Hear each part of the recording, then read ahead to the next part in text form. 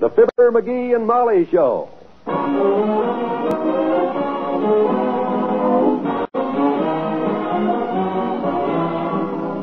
Every weekday at this time, NBC brings you Fibber McGee and Molly transcribed. The show is written by Phil Leslie and Ralph Goodman and directed by Max Hutto.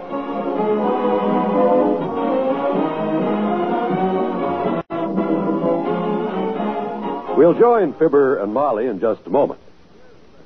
In less than 10 years, a lot of fortunate people will see their savings pay off. You can be one of those people, but you have to act now. Invest today in United States savings bonds.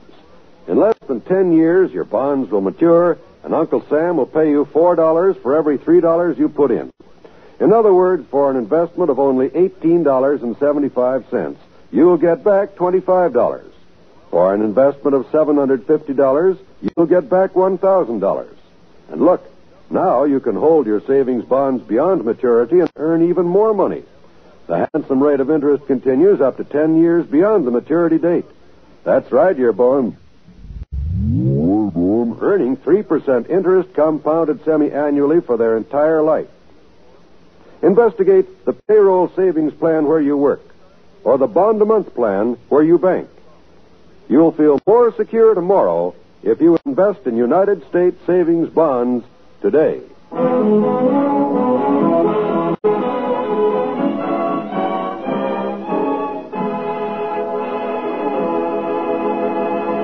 Dinner is over, the table is cleared, and here in the kitchen, Mr. and Mrs. McGee are busy with the dishes. Mrs. McGee is busy washing the plates. Mr. McGee is busy emptying a bowl of candy, a piece at a time, as his wife says. Don't eat any more, but please. Oh, okay. That's for the children tomorrow anyway. Children? Tomorrow night, Halloween. Hey, that's right. It is Halloween tomorrow, ain't it? All the kids in the block will be ringing the doorbell and hollering trick or treat, and I'll be ready for them. Trick or treat. My gosh, Halloween sure is quiet nowadays compared to what it was when I was a kid back in Peoria. Yes, thank goodness. Oh, boy, when I think of the stuff us kids used to do in them days. I used to hear about it. Yeah. My folks wouldn't let me get very far from home on Halloween. There was a terrible bunch of rowdies that used to roam the town. I'll say. You remember the night them rowdies put roller skates on the cast iron deer on the mayor's lawn and pushed it out into the street? Indeed, I do. And one kid rode it down the 7th Street hill, across Main Street, and right through the window of Clip Stratton's barber shop. What a shambles. I remember that very well. You smelled like bay rum for a week. Me? Oh, well, you know how kids are. I was only about 26 at the time. I guess the Halloween I remember best was when poor Uncle Dennis was living at our house. Oh, yeah. And some kids took a bronze bust of General Grant off the courthouse lawn and put it on our front porch. And boy, was that heavy, too. Uncle Dennis came home so tired he could hardly stand up. He came in about midnight with his knuckles all bruised. Oh. Said he had an argument out front with a Civil War veteran and had to poke him in the nose. Ah, boy, those were the days. Yes. Thank goodness they're over. I guess kids nowadays... What's the matter? Listen. You hear something?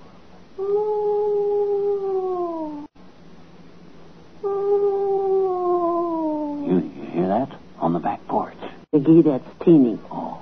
Her mother called and said she's coming over here to show us her Halloween costume. Yeah? Hey, look. Look out the door.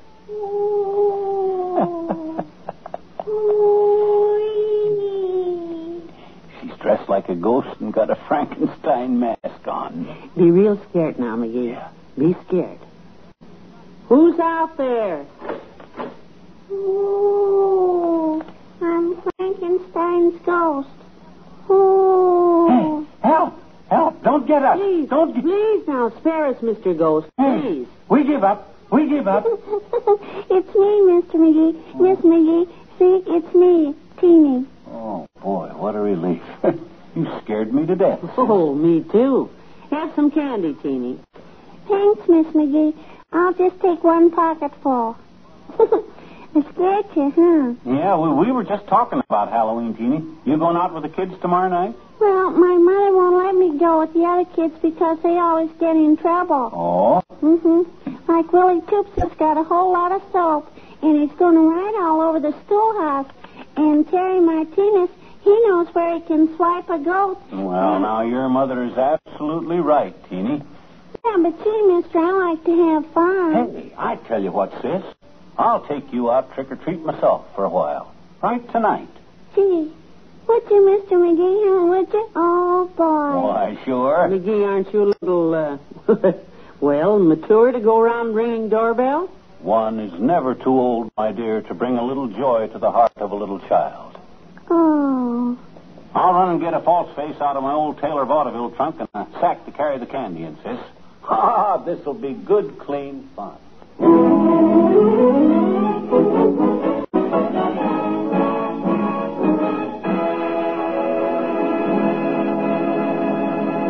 Back to Wistful Vista in a minute.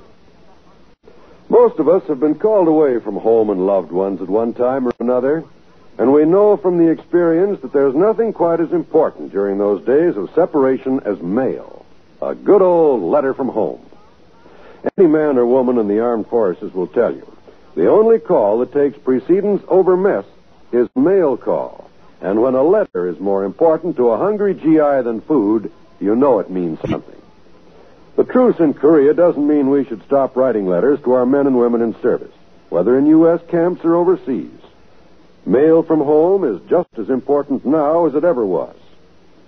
Yes, in some respects, it's even more important. The action, the strain, the anxieties of war can keep a soldier's mind occupied. But when the letdown comes, the time to relax, that's when morale needs a shot in the arm. Your soldier knows the shooting is over. He's done his big job, and now he wants to get home. But unfortunately, there's still a lot to keep him for a while. So don't let him down. Write that letter today.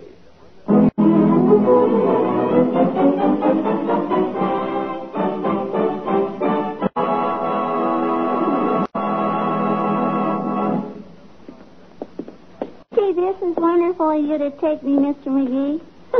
Boy, we'll have fun, I bet you. Well, we'll just ring some doorbells, trick-or-treat, holler, boo at people, stuff like that. No destructive stuff, of course. None of that. Oh, no. No, Mr. McGee. Why don't you go ring a doorbell right here? Okay. This is Mr. Howell's house. He'll give us some candy, I bet you, and then we'll go to every house on the block. Hey, can you open the gate for me, mister? You know how to open Mr. Howell's gate? Oh, sure. I'll wait out here, sis. You run on up and ring the doorbell. You look scary, all right. Okay, mister. Boy, I bet I scare him. This gate ain't fastened onto the hinges very tight. Oh, boy. If I was Teeny J's, I'd have this thing off of here and up in that maple tree before... Oh, well, my goodness. What do you know about that? Lifted right off the hinges, didn't it? Oh, boy. Old Hector Howell will be as sore as a boil tomorrow when he... There's nobody home, Mr. McGee. Oh. I rang the bell. Hey, what you doing to the gate, mister? The gate. Oh, well, it's a funny thing, Teeny. I was just opening this gate, and it come right off the hinges.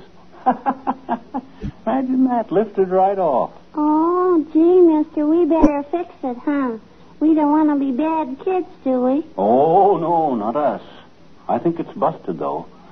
We better take it down the street and leave it on old man Parker's front porch. You know, he's the carpenter around here. He's the one Howell will have to take to get it fixed anyhow. Oh, what you doing? I fixed it, Mr. McGee. Oh. Mm-hmm. It just slips off of those little iron pegs. I saw Mr. Howell take it off when they brought their refrigerator in one time. I fixed it. Yeah, I see. Well, come on. Let's go. Whose house we go to next, Mr. McGee? Well, here. Let's cut through this alley here to the next street. Okay, huh? Okay. Just look at all the trash cans lined up down this alley, will you? They oughtn't to leave those trash cans out here. Kids might steal them, Yeah. Some kids would... Oh. My goodness, Teeny. I accidentally kicked that trash can right over. Well, gee, mister, maybe we ought to pick up the trash and put it back. Who's out there?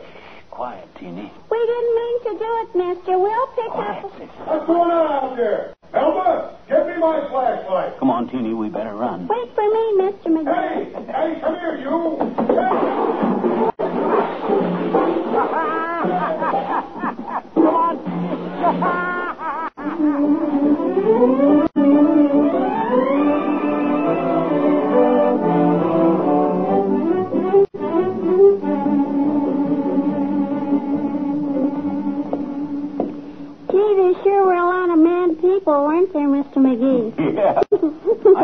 realize how clumsy I was, Teeny.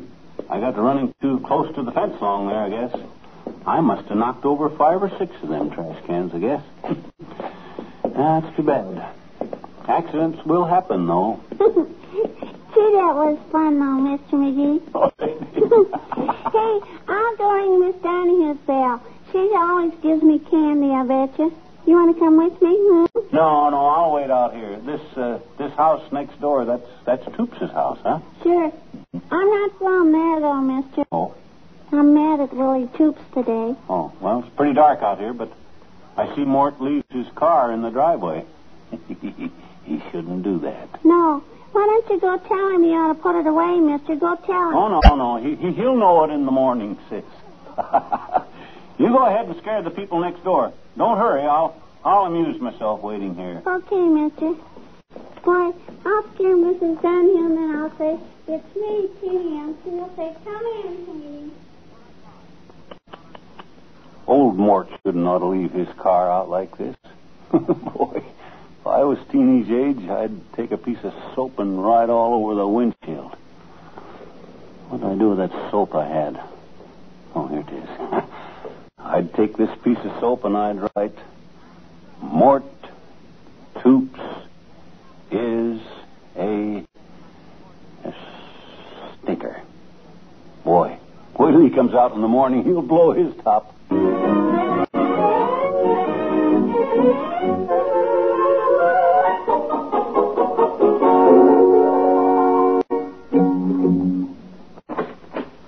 Hey, Molly. I'm home. Good. Did you and Teeny have fun, dearie? Oh, she had a wonderful time. Want some candy bars? We split it up. No, thank you. I hope you showed the youngster how to be well behaved and stay out of mischief. Well, Natch, you know I'd set her a good example. There were some other youngsters out tonight, too. Oh, sure. I wish you'd have had them with you so you could watch them. Yeah? I didn't see anybody else. Over near Toops' house. Oh? I took the car and ran over to Mabel Toops' for a while to pick up a dress pattern and some things, and naturally, I just parked our car in their driveway. Our car? In Toops' driveway? And some little rascals came along and wrote all over it with some soap. It's just a mess. My gosh, the nasty little vandals. They must have thought it was Mort's car. It says Mort Toops is a stinker all over it. Isn't that terrible? I'll have it washed in the morning. Don't worry about it.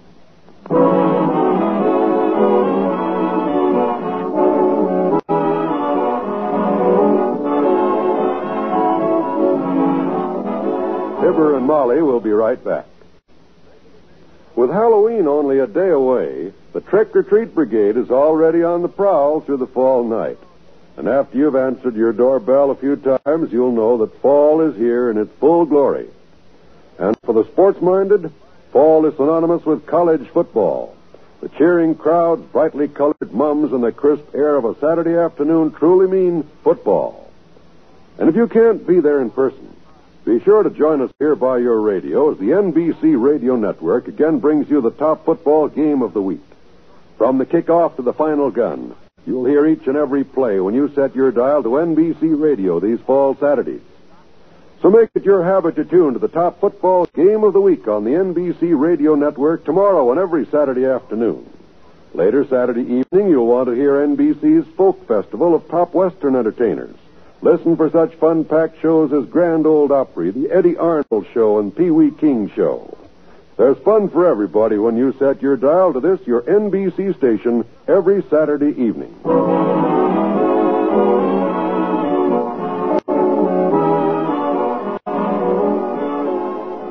Well, tomorrow night is Halloween, and when the little spooks and goblins in the dime store false faces and the bed sheets knock on your door, be nice to them. Yeah.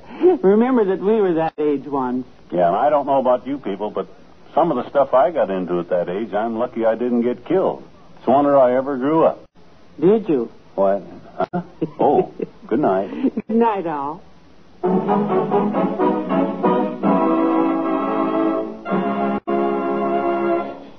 NBC has brought you the Fibber McGee and Molly program transcribed. Be with us again Monday night for another visit with Fibber McGee and Molly.